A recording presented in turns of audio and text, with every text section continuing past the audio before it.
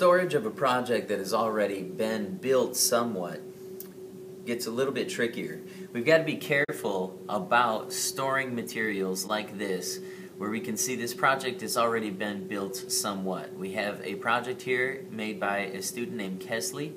She's building a coil-made container or vessel. She has lots and lots of different coils that she's already made.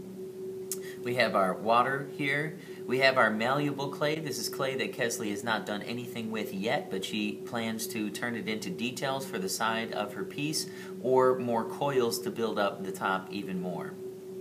So when we're getting ready to store for materials that have already been built, we will need our water, we'll need our wet paper towel, then we're going to store all of these materials. One added material that we might get involved with this then, if we have pieces like these coils here that we want to keep separate, we can use plastic sheets to try to keep pieces like this separate from these other pieces when they're stored in. So to have a look at that, I'm going to begin to place her coils in this sheet. We can take and wrap that coil sort of individually, and then we're going to add in a couple of more. We'll roll that a little bit, and then we're going to add a couple of more. We roll it a little bit more.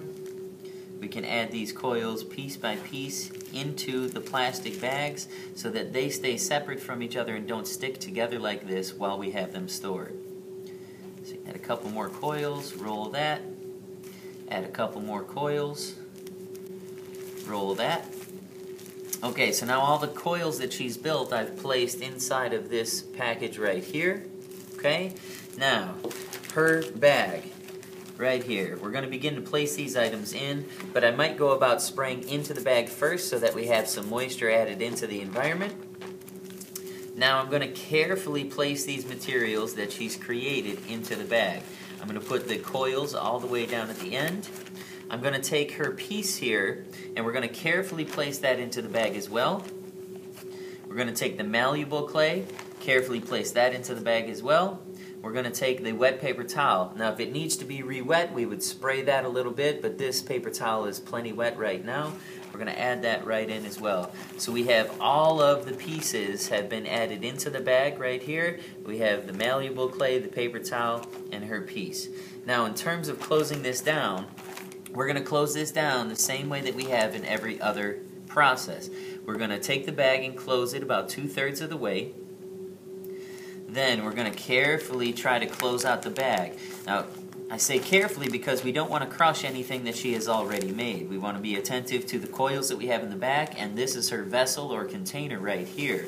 So we're going to carefully go about trying to squeeze out all of the air that we possibly can. Now, we can't get all the air out. The air that's on the inside of this vessel, we can't get that out of there, but that's not a problem right now. We try to close out all the air that we can, and then we finish closing the bag the rest of the way.